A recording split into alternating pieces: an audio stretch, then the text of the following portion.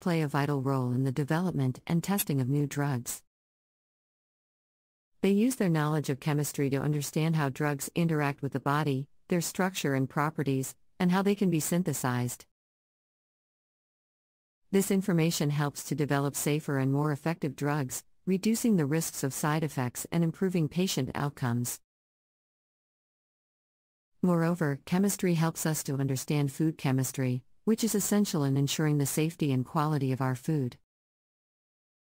Chemists analyze food for its nutritional content, potential contaminants, and chemicals that may be harmful to human health. This information helps to regulate food safety and ensure that we consume food that is safe and healthy. Water, another important aspect of human life, is also analyzed and treated by chemists. They develop new technologies for purifying water, improving access to clean drinking water in many parts of the world. By understanding the chemical composition of water and its interactions with contaminants, chemists can develop more efficient and cost-effective methods for water treatment. Additionally, chemistry has contributed significantly to the production of materials that are used in our daily lives. Plastics, for example, are widely used in packaging, construction, and transportation. Chemists develop new types of plastics that are biodegradable and can reduce the amount of plastic waste that ends up in landfills or oceans. They also research new recycling methods to improve the environmental impact of plastics and other materials. As we continue to face global challenges such as climate change and environmental degradation, chemistry will continue to play a crucial role in our response to these issues. Chemists will need to develop sustainable solutions that meet the needs of present and future generations. This means developing technologies that reduce our reliance on fossil fuels, minimize waste production, and protect our environment. Chemistry has also made significant contributions to the field of forensic science.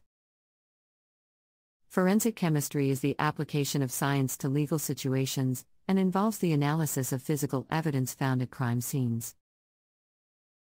Forensic chemists use their knowledge of chemistry to analyze substances such as blood, drugs, and fibers, and to identify trace elements that can be used to link the suspect to a crime. One example of the importance of forensic chemistry is in the analysis of drug evidence. Forensic chemists use chemical tests to determine the identity and purity of drugs found at crime scenes. This information can be used to determine the severity of drug offenses and to help law enforcement agencies to identify drug trafficking networks. Another example is the use of forensic chemistry in fire investigation. Forensic chemists analyze fire debris to identify the presence of accelerants such as gasoline or kerosene. This information can be used to determine the cause of a fire and to identify potential suspects. One final area where chemistry is having a significant impact is in the development of nanotechnology.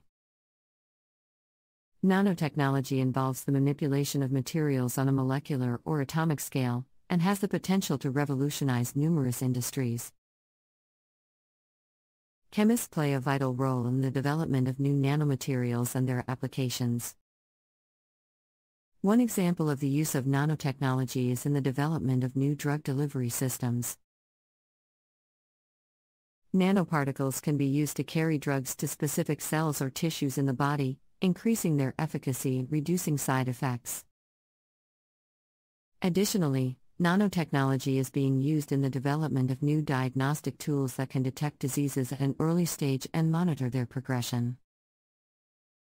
Another area where nanotechnology is making a difference is in the development of new materials with unique properties and functions. For example, nanomaterials can be used to create sensors that can detect pollutants in the environment or monitor the structural integrity of buildings and bridges.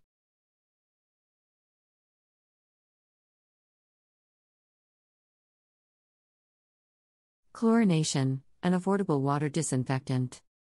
Chlorination, an affordable water disinfectant. Access to safe drinking water is crucial for maintaining good health.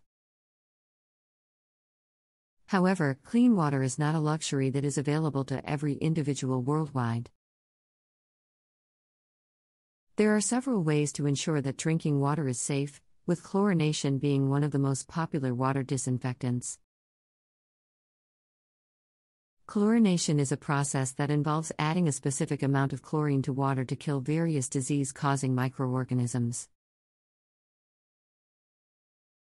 This article discusses the effectiveness of chlorination as a water disinfectant, its cost-effectiveness, and the challenges associated with its implementation. Chlorination effectively controls a range of waterborne diseases. These diseases are caused by bacteria, protozoa, and viruses found in water. Cholera, typhoid fever, dysentery, and hepatitis are some of the diseases caused by these microorganisms, which can be prevented by adding chlorine to water.